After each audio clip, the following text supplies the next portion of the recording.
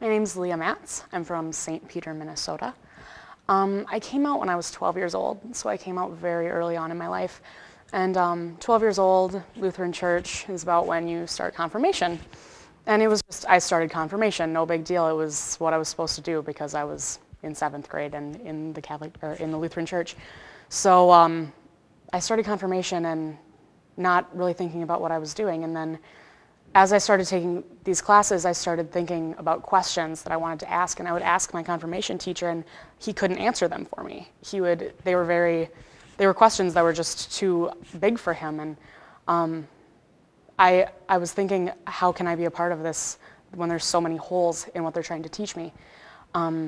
So I ended up leaving the confirmation, leaving the church at the age of 12. It's a huge decision that I had reached because I didn't feel like the part of myself that I considered huge, me being gay, was okay in that setting. I continued to do activism. I was big into activism when I was a small child, and I continued to be big in it secularly, like completely all secular activism. And I started to get really into volunteer work. I didn't have a Christian, any kind of faith, so I was very into volunteer work, and I began to realize that I had such a huge amount of love for the people I was serving, and that love was what was driving me, and that really what I was worshiping was love, and that God is love. And I came to this conclusion, and I began to come back into the Christian faith and realize that all of the activism that I was doing was driven by faith.